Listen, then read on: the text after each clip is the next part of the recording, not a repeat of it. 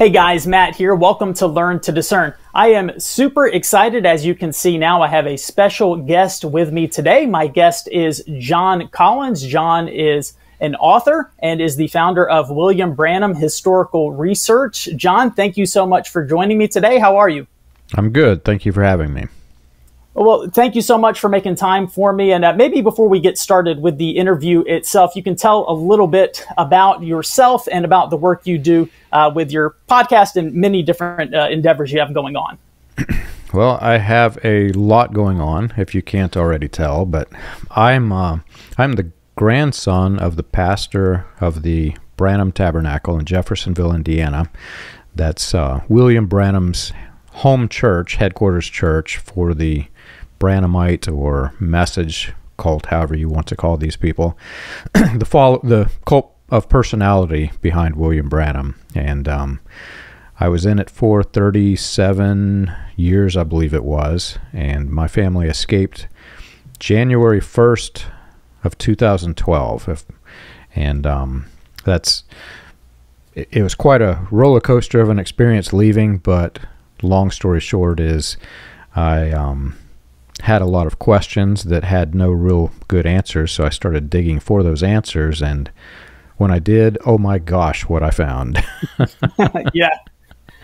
Well, it's amazing you mentioned that. So I have been following along with the, I guess, kind of multiple podcasts you're doing now at this point, but the main podcast that you do with Charles, and listening to some of the background and the history with William Branham and his cult. And I mean, it is mind-blowing. I'm not sure, you probably have had somebody say this to you before, but I was talking to my wife and I said, somebody should take this and just make a Hollywood script out of it. But I'm afraid if you presented it to somebody that they would say, this is unbelievable. Nobody's going to buy this as a real thing.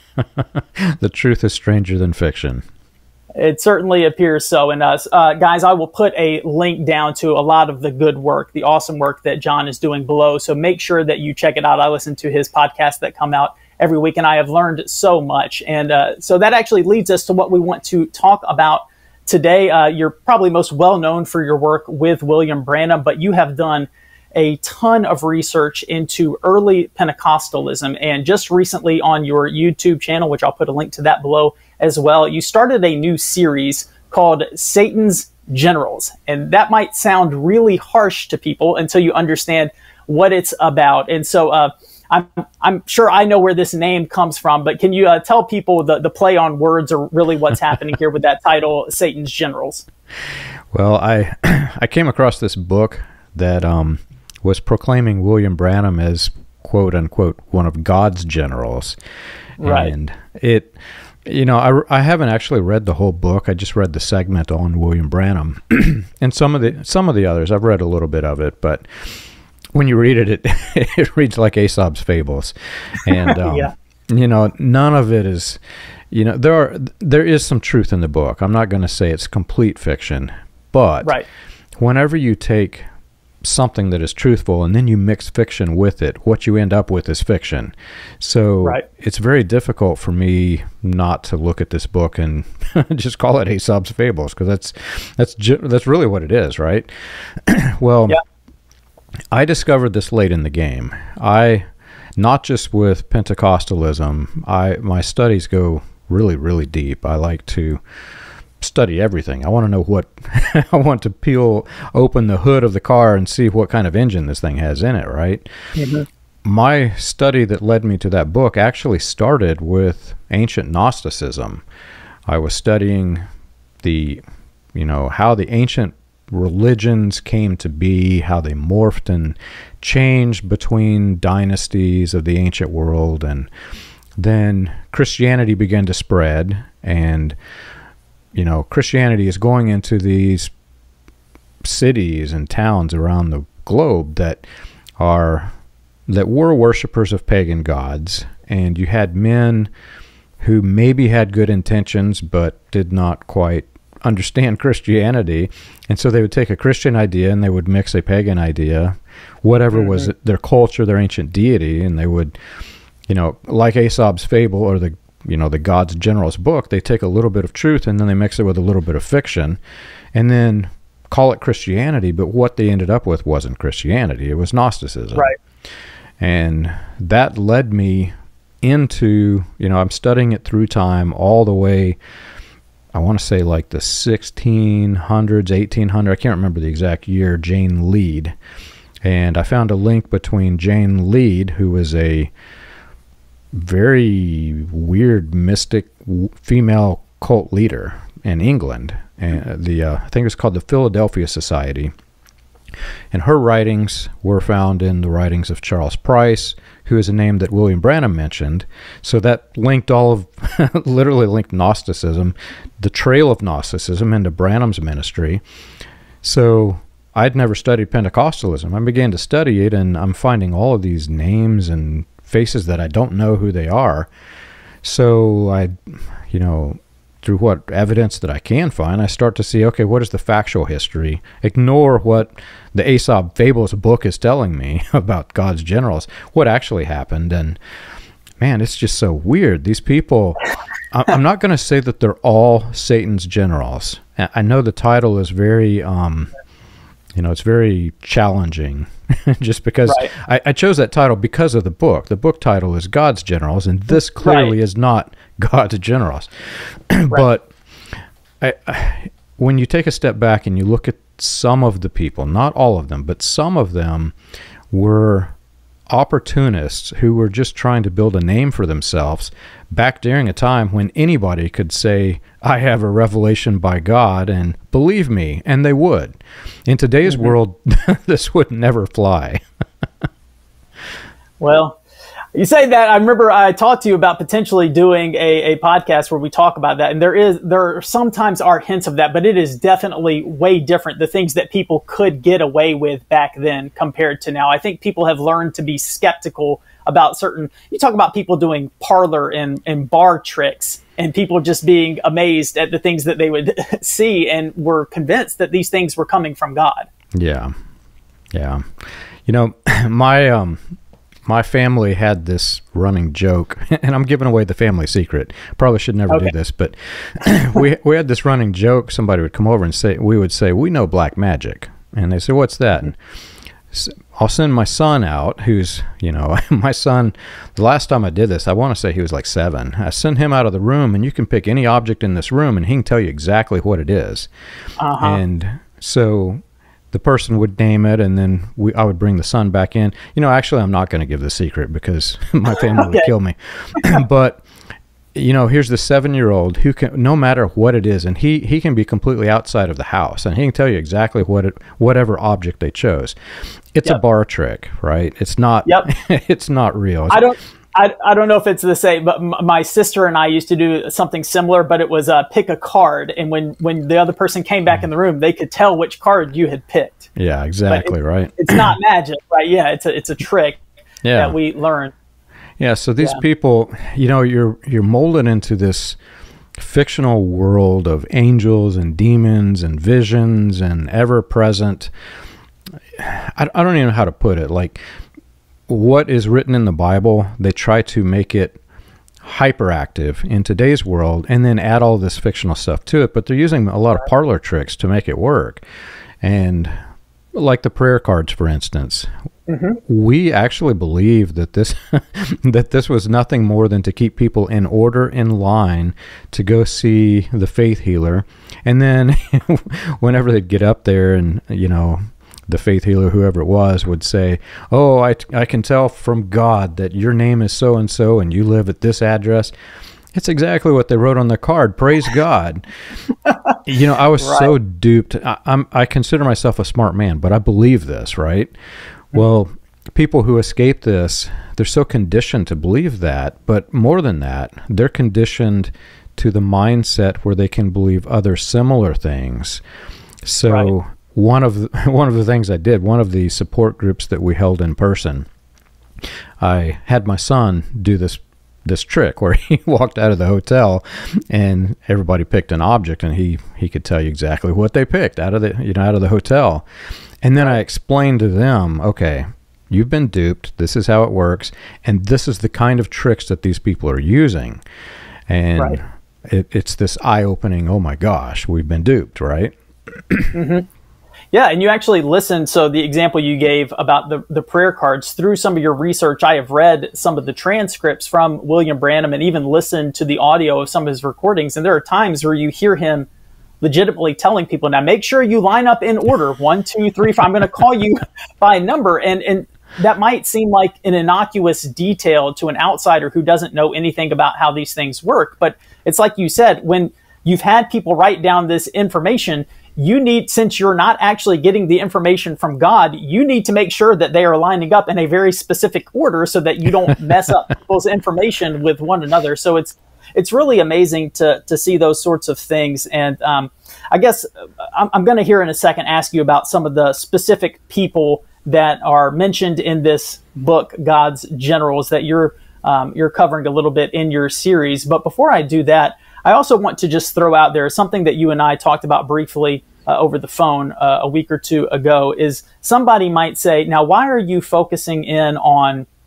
early Pentecostalism? Couldn't you go to the Baptists or the Lutherans or any denomination, and you'll always find people who are corrupt and bad apples? And we would both say, absolutely, you can find bad apples in every denomination. But the reason that there's a particular focus on this is there is a big difference between a denomination or a movement that started with Orthodox Christianity, people who had good intentions, and some bad people crept in, versus what you're going to see a lot with early Pentecostalism in the United States, is that the people who were founding the movement and who brought many of the distinctives to the movement are themselves con artists and crooks, and many of them legitimately in trouble with the law and on the run, which is why many of them were moving their ministries around from one city to the next. I mean, would you agree with that assessment, John?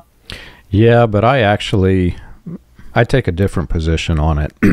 I have a lot of people who attack me, and they say, well, why are you attacking this? Why not the Catholic Church? The Catholic Church is, according to this mindset of these people, this is a purely evil thing. Attack it instead.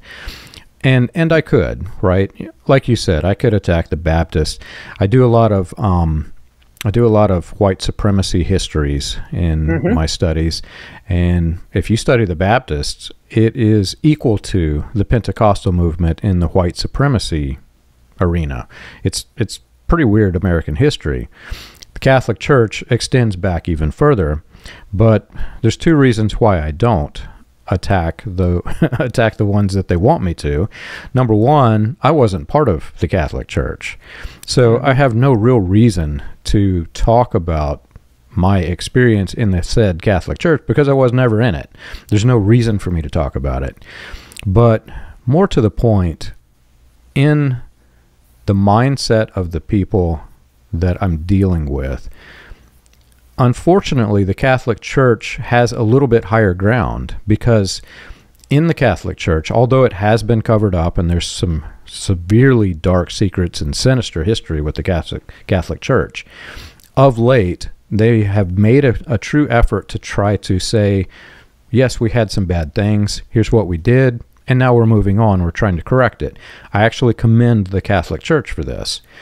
Whenever I mention the same exact type of things that you could attack the Catholic Church for in the Pentecostal churches, they actually deny it and they try to cover it up. So in essence, they're doing exactly what they're condemning the Catholic Church for, and they're wanting me to condemn the Catholic Church. And I'm not going to condemn either group. In my opinion, the people that are in it, most of them are just fully unaware. They have no idea.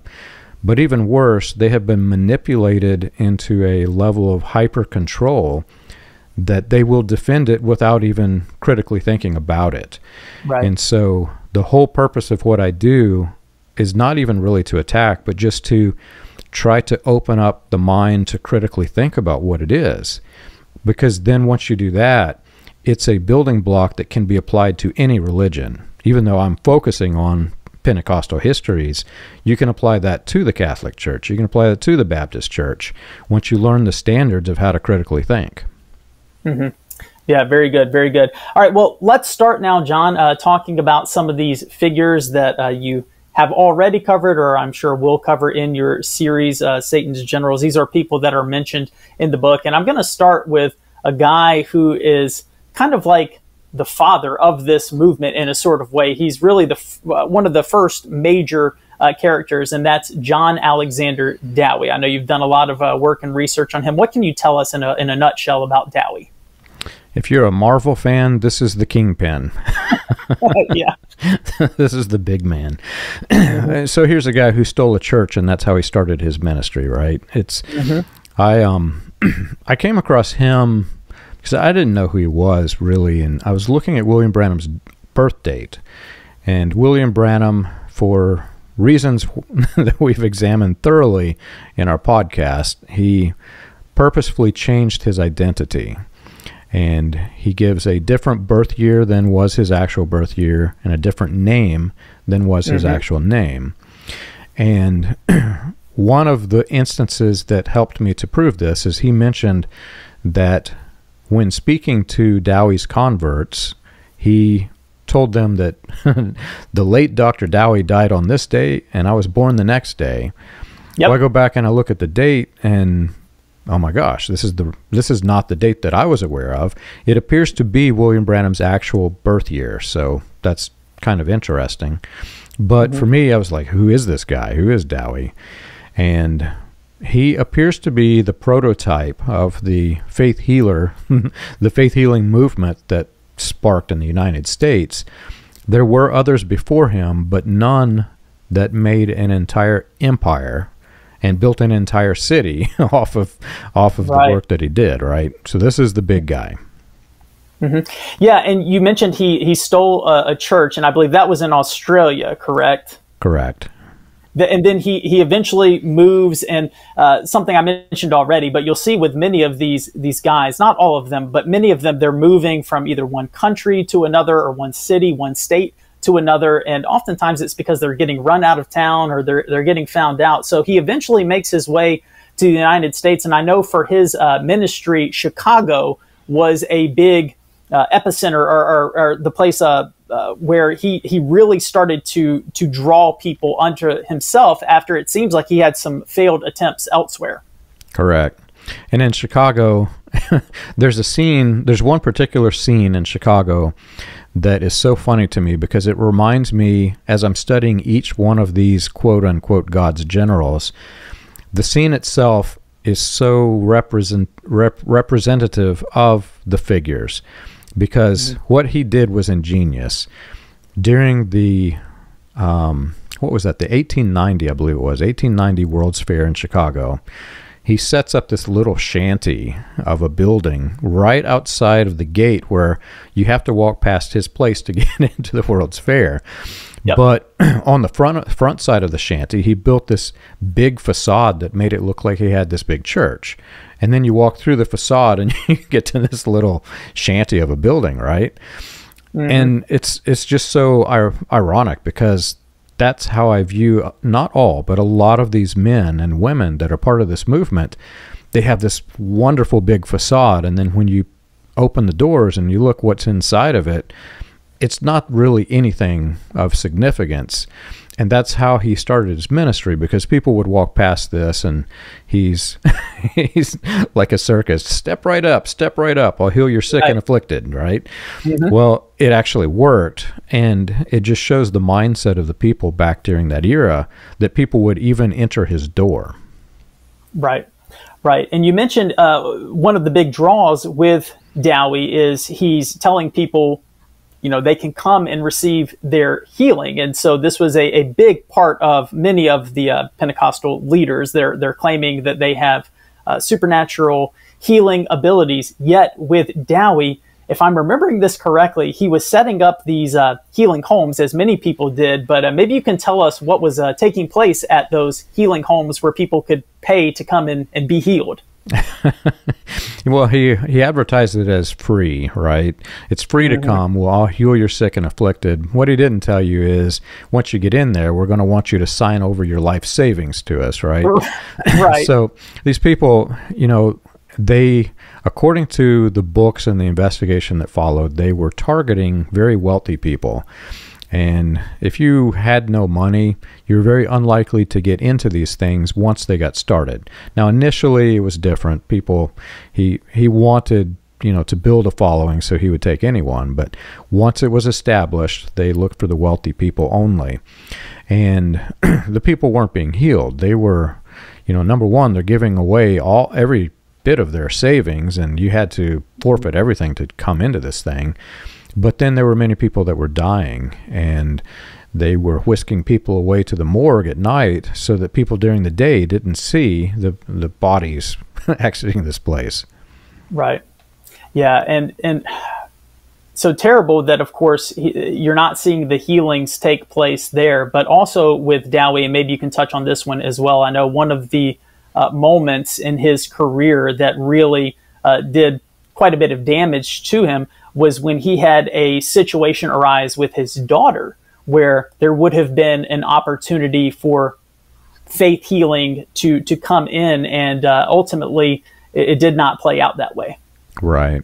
And while he's telling everybody physicians are demonic, and you weren't allowed in his sect to have any medication of any sort, any physicians, they were inspired by demons, he would say. But then when it's his daughter, he did try to faith heal her, but when he saw that wasn't working, he actually got a physician, and it was one of quite a few instances where he did. He was also noted for secretly having a lot of massages. He had some back pain, so he would have a masseur come and work on his back, right? And it's like the facade of the building that we described earlier. This is how these people operate. There's a very public face that makes it look spiritual and supernatural and wonderful, but then once you understand what's actually going on, it's just a facade. Right. And it's really sad in the situation with his daughter, because she was curling or straight. She was doing something with her hair, and they put some alcohol on it, and her hair, she caught on fire.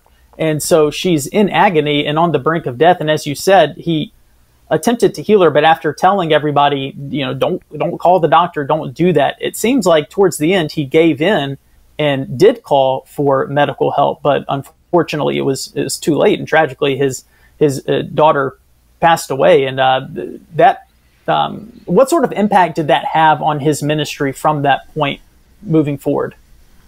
I'm certain it had several different impacts, but the most noticeable one, it appeared to impact his psyche, because he went mentally insane and to some extent criminally insane. The things that he did after that point were highly unethical, if not criminal. And he had visions of grandeur beyond what any person that you can imagine would have. He wanted to convert the entire state of New York. They sent people in to invade New York City, military style, right? It just turned into further proof that if you try to put up a facade and you yourself are aware that it's a facade, it's not going to work whenever there's a real need for the real thing, when you have the fake thing. Yeah, absolutely. Well, we could talk about Dowie all day and not run out of interesting things to talk about, but I would like to get some of these other people as well, although I will throw in, because this is going to be a common theme with many of the people we talk about as well, that Dowie also did proclaim himself to be Elijah the prophet, which he will not be the last of those guys that we have. John, I wanted to transition now to maybe talk about someone who came right in the aftermath, so to speak, of Dowie's ministry, and that's Charles Fox Parham. And this is a man that many people would actually point to and say that he is the father of modern Pentecostalism. Right. It's interesting because a lot of people deny that. There are people who say that he is the true father, and they reject William Seymour, and there are others who take the Parhams. It's just so freaky weird. Some actually take the Dowie side. So there's this weird rift between them. In my research, it appears that all of it is wrong. The movement that created the Pentecostalism that we see today, it can't really be focused to one single event in history. There were so many different holiness movements that were trying to combine and never really were able to do so. Charles Parham was one who, even though he's also credited with being the first one who introduced speaking in tongues, you can also find this being done before this in Frank Sanford's sect, which he, by the way, went and toured and copied and cloned for his own. He also toured the Dowie sect, right? It's very clear from the newspaper reports that, and the evidence that we have, that he was very much an opportunist. He, shortly before founding this thing that became Pentecostalism, he was also a, I don't know what you call him. He was one of the ranking members on the board of a company that could produce gold from God through this little elixir that you would drop onto a rock. Right? This is not your normal thing, right? This is not what a Christian man would sell you, but that's what this guy was doing. You know, it again, I I look through the ancient histories of the pagan religions, and you see some of the weird things that go on there, and you think that would never fly in modern times. And then here's Charles Fox Parham, hey, step right up, I'll give you this elixir, and you can turn your rocks into gold. Right. And that kind of goes back to what we were saying earlier. There's also differences between you find a minister through history and they told a lie to somebody. It's like, well, okay, we're all guilty of that. You don't condone it, but that's a little bit different than somebody who is saying, I have this magic elixir that can turn your item into gold, and it's a scam. And they're constantly doing this time after time. And so with Parham as well, you mentioned the tongue speaking. That's something he's really well known for, but within his sect, they kind of had to eventually change the way that they viewed speaking in tongues. They originally said it was one thing, but then they had a pretty prominent failure that forced, it seemed like, many people to change the way they viewed tongues. Yeah. Somewhere, I think I even have a copy of it on my website. It was, I found it in the newspapers, but the initial speaking in tongues was like this weird drawing that it was chicken scratch. There was no tongue to it. It was just... It was supposed to be Mandarin, right? Yeah, it's not even gibberish, man. It's like, you know, who knows what was going on in their heads. But, you know, that's what they called it. And then, ironically, there were so many civil and criminal lawsuits that was plaguing Charles Parham that I strongly suspect he was looking for ways to confuse people and to dodge some of the trouble that he was getting into. And there came a point in time in which they were trying to send missionaries overseas. I think it's China.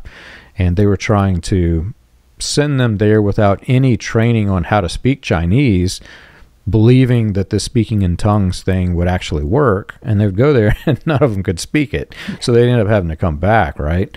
Well, this came on the heels of his many lawsuits about, one in particular was about sodomizing a young man, which you're familiar with. But if you read through that trial, the transcript of that trial, it wasn't just that one instance. He was touring in the South holding youth meetings, and he had got into trouble in several different places with accusations of molesting small male children. So it's kind of freaky weird.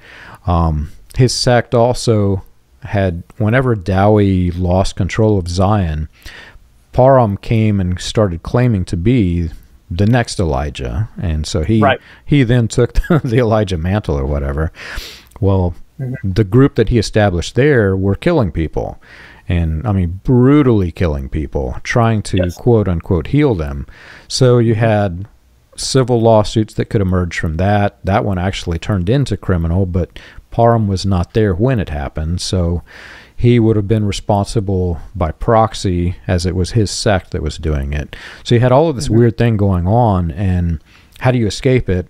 Either A, you act like you're crazy, which could be argued, or B, you just try to confuse the people and leave the country and go try to speak Chinese when you can't. It's just so weird.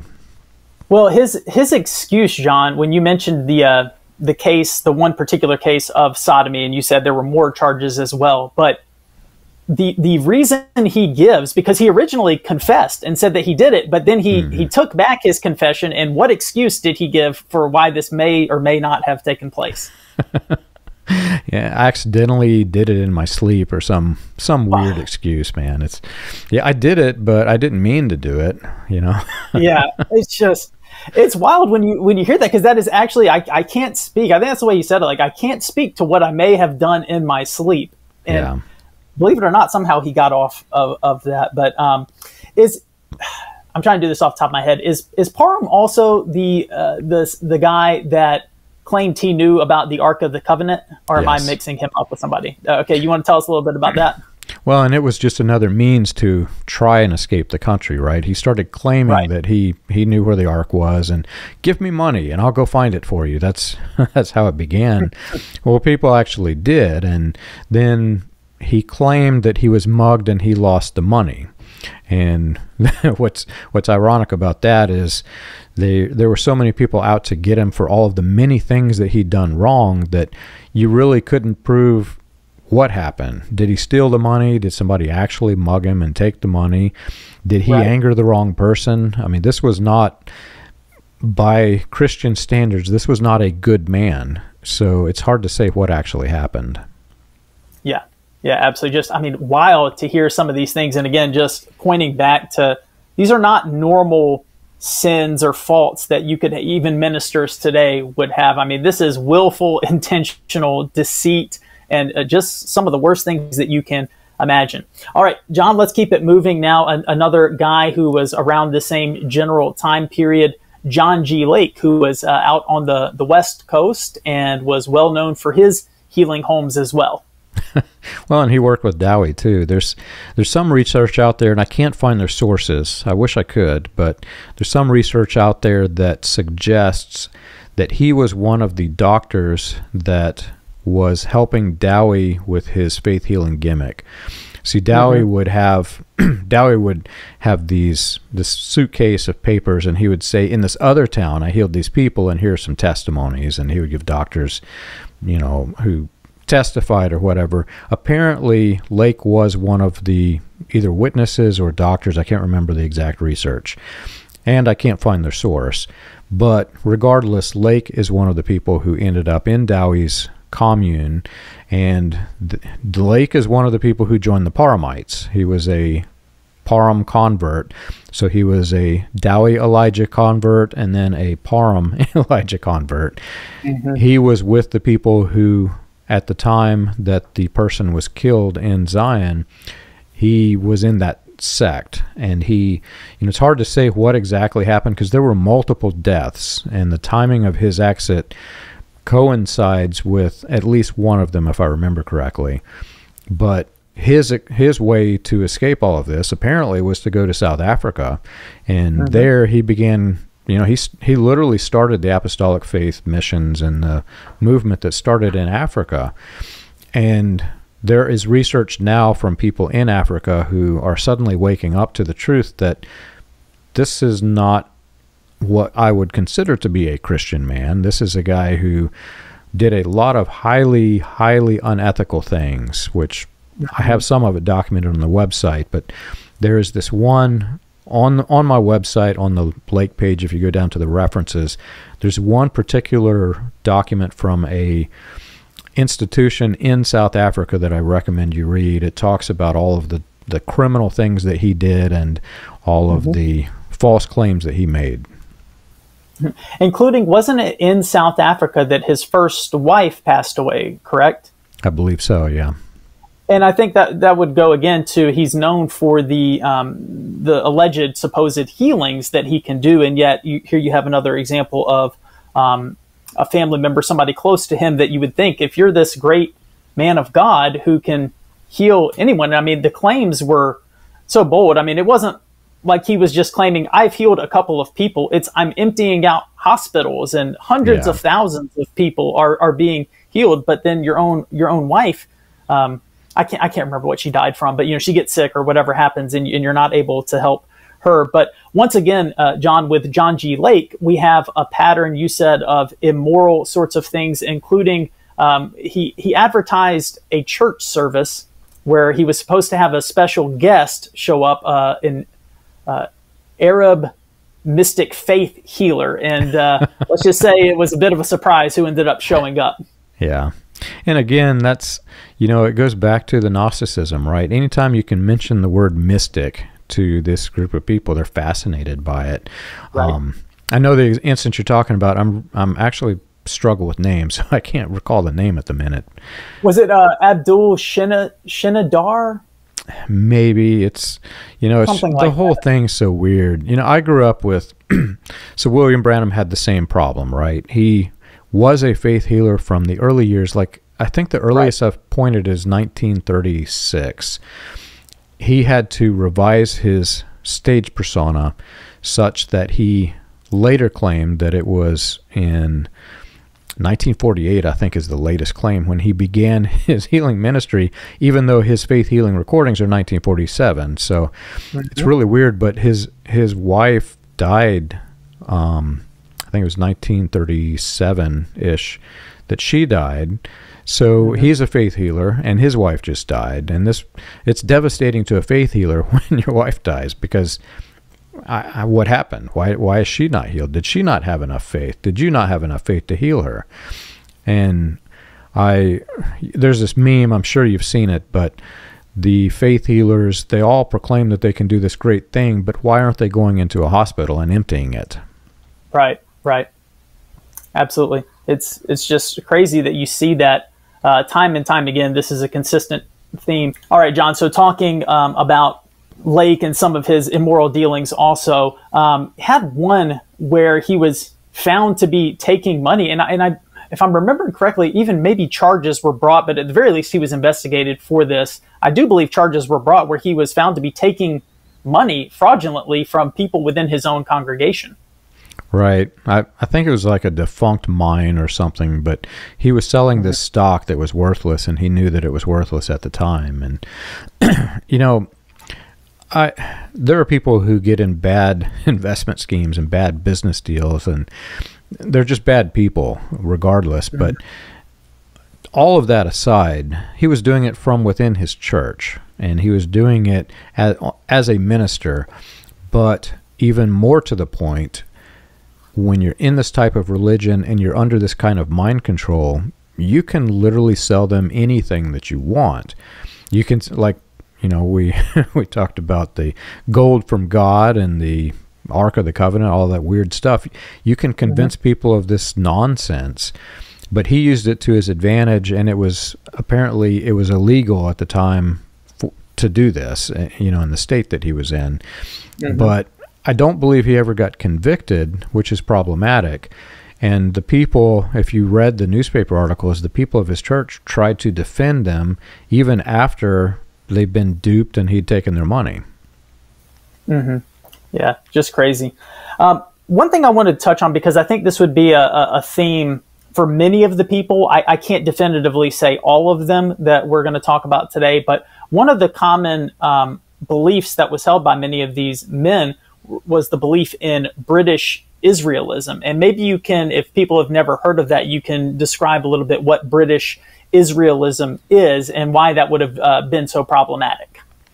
I recently published a book, Weaponized Religion from Latter Rain to Colonia Dignidad, kind of giving some of the trail of history behind this. But it was a very political ideology that was mixed with religion.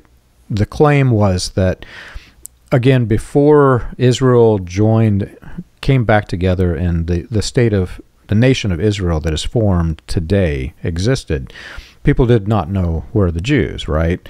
And so there was this weird false notion that the people of the British Isles were actually the descendants of the 12 tribes of Israel. And so those people are the Jews. And it became this weird, I don't even know how you put it, they felt somewhat elitists in that they were the chosen ones, right? Well, that was known as British Israelism, and that doctrine came into the United States, and although it had all of the makings of racism, it wasn't really a racist ideology until it entered the United States. But when it came to the United States, you had the African-American population in the South, and many of them slaves. Then it went through the iterations of slavery in the Reconstruction days and all of this. Well, in the South in the United States, people started combining this notion that because the people of the British Isles were white, then maybe the black people have a curse, and the Jews are black, and we have the blacks in the South. And over time, it morphed into what became called Christian identity. And it was the notion that Eve mated with the serpent in the Garden of Eden and produced two bloodlines, one of them white and good, one of them cursed and black and evil.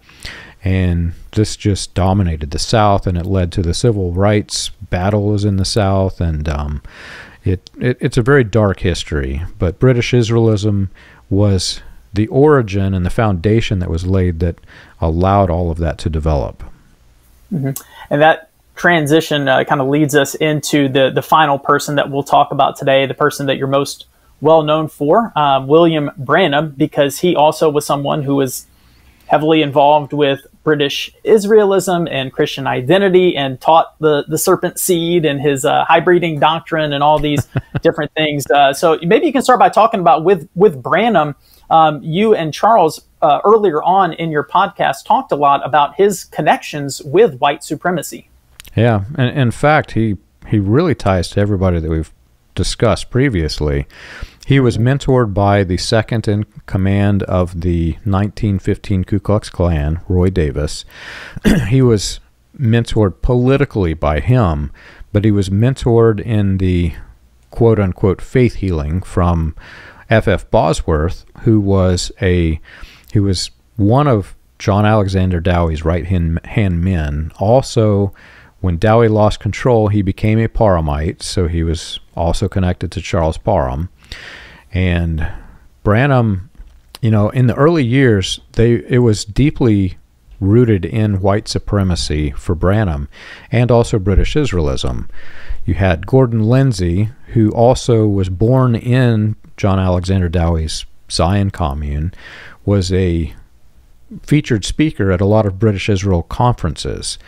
And you had another man by the name of Gerald Burton Winrod, who was known as the Kansas Hitler, the Jayhawk Nazi, who was spreading Nazi ideologies and propaganda, including British Israelism, into the United States. He was working with Davis. You had all of this collaboration in all of these weird racist ideologies mixed with Pentecostalism. And go back to your earlier question, why are you doing this instead of the Catholic Church? Well, this is this is the epicenter of everything that, everything I grew up with. This is the epicenter of it, and that's why I study it. But this, William Branham, the histories that we were given, I found were completely fictitious. Even his start date of his ministry, right down to his identity, his name, his birth year, they're all fiction. So when I discovered this, that's why I began to dig deeper into Branham.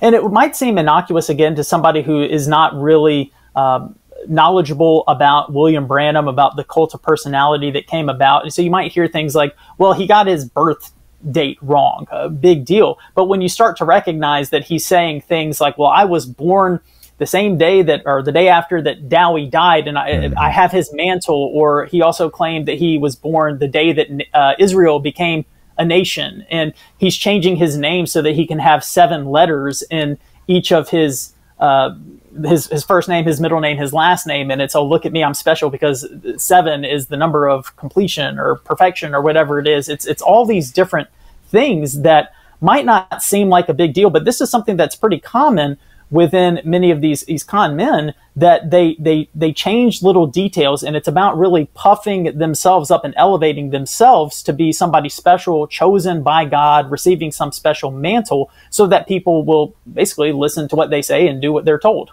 Yeah, absolutely.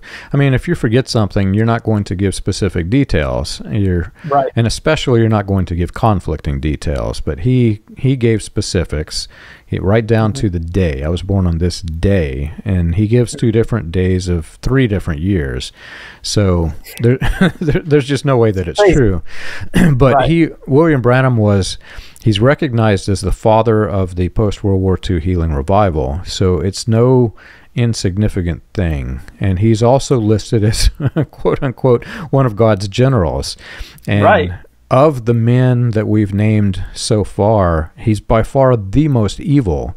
If you study every single thing about his ministry, the men connected with him, his legacy, what became of it, I mean, this was a purely evil thing that has been labeled as God's generals, which is, again, why I chose the name Satan's Generals. Eventually, I'll make it up to his name in the series, but this was not a movement by God. No, and so we talked a second ago about the British Israelism and how it became, I don't think I knew that it became a racist doctrine once it entered the United States, but even when it got to Branham and he's introducing some of his serpent seed doctrine, it's interesting because you guys have talked on the podcast about how oftentimes in public, he wouldn't necessarily say, well, you have the good, he would say you have the good line and then you have the bad line, the serpent's line, but he might not go into the details about what they are, but behind closed doors, he was telling a different story to people. Yeah. And I mean, honestly, if you take a step back and you consider what he said and the implications of what he said, it was so highly racist, but we were brainwashed and manipulated to think it was not. I was, I hate to say it, I was fully racist, and I had no idea that I was. We were trained to believe that if I were to marry a person with black skin, or vice versa, if my wife was raised and she married a man with black skin, their offspring could not make it into heaven because they were tainted. And according to William Branham, it was, I think, 15 generations of black skin mixed race people that could not make it into heaven. This is truly racist ideology, and you can find every single white supremacist in the 40s, 50s, and 60s saying exactly the same thing. But what happened? The names that I've mentioned, Gordon Lindsay, he's preaching at British Israelism conferences. Roy Davis, he's the one who introduced William Branham to this ideology, this called serpent seed, the notion that Eve from the Garden of Eden mated with the serpent and produced Cain. William Branham mentions that he first heard this in Roy Davis's church.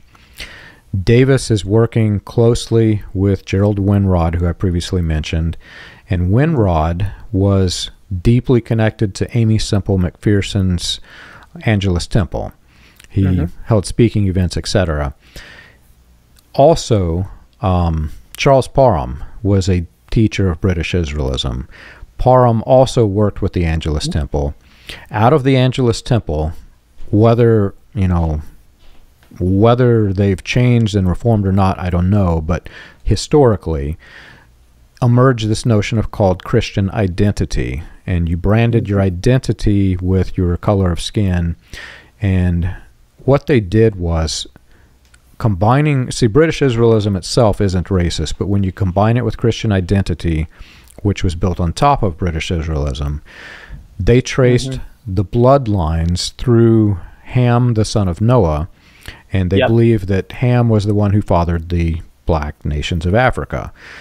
Right. So in the Angelus Temple, there was a man who was trained there named Wesley Swift, and Swift popularized this Christian identity doctrine, and his movement created the neo-Nazis, and a lot of he was deeply tied to the terrorist threats, domestic terrorist threats in the 60s with the white supremacy groups, various white supremacy groups. It's a very, very evil ideology. Well, William Branham took the words black and Jew out of this Christian identity doctrine, and he introduced it as his serpent seed doctrine. But if you study out exactly what he says in that one sermon where he introduced it, he said it followed the same exact genealogy through Ham, the son of Noah. So he's saying the same exact thing. Then he later follows up with a hybriding doctrine, and the hybriding doctrine is the people with black skin, the ones, you know, what I mentioned earlier, the white skin can't marry the people with black skin because you produce this evil bloodline. When you merge those two, you have the full and complete Christian identity doctrine, but it was covertly introduced. Right, right. And just one of many problems with there tens of thousands of things I want to ask you about, Branham. I know we're getting close to wrapping up time. I wanted to ask you about something that you and Charles talked about on your podcast. Actually, I think did 3 episodes talking about 1963 and the events surrounding that. Now, this is a big year in William Branham's life. It's where he claims something really, really special happened. Can you just, you could talk about that for hours, but could you, as succinctly as possible, kind of fill us in, somebody who maybe isn't in the know, what allegedly happened in 1963 and what was really taking place at that time? Well, there are actually several. We've only covered a few of them, but the biggest one I think that you're talking about is this cloud formation. Correct. I've got examples of this on the website, but there are churches that hang this in the church. They believe that this is the face of Jesus looking down from the heavens, and they believe that it is a actual photograph of 7 angels that pierce through the sky. And as you said, we've thoroughly debunked this. But William Branham was actually supposed to be hunting in Arizona where this thing occurred. But on the day that this cloud occurred, there was a transsexual prostitute on death row in Houston, Texas.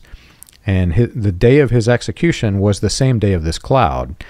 And the family of this man who was on death row is the same family that took the famous halo photograph that you see in all of William Branham's biographies.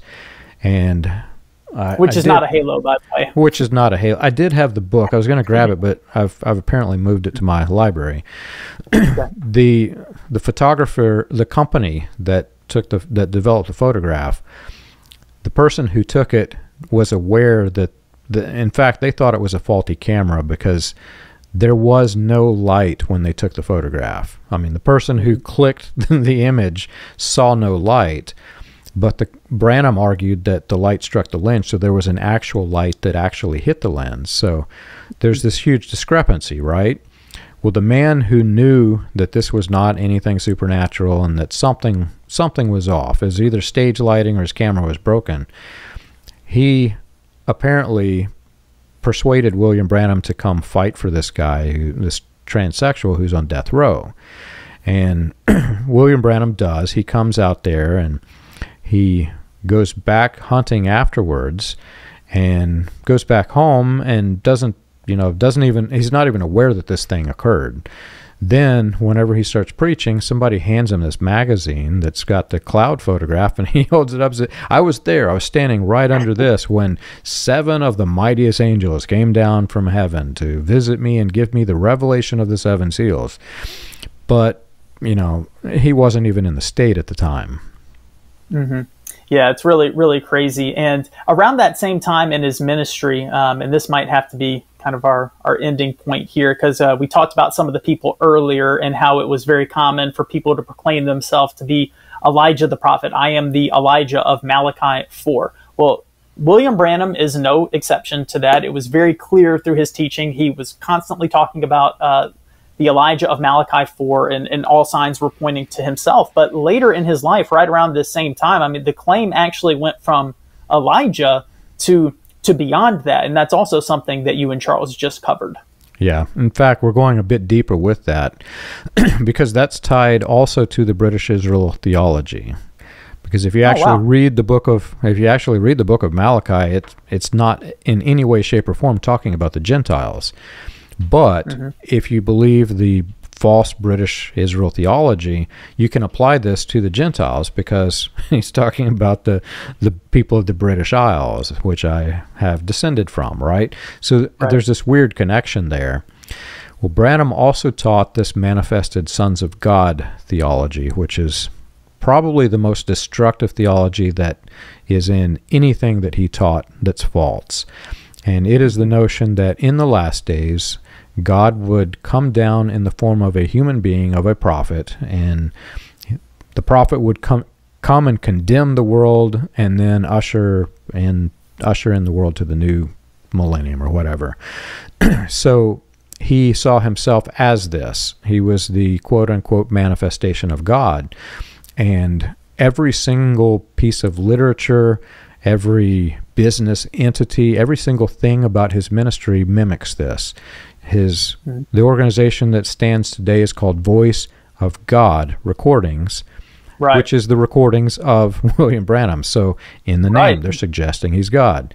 Before this, it was Spoken Word Recordings, suggesting that it was the Word of God. So every single bit of this was heresy in the greatest form of heretical teaching. Right.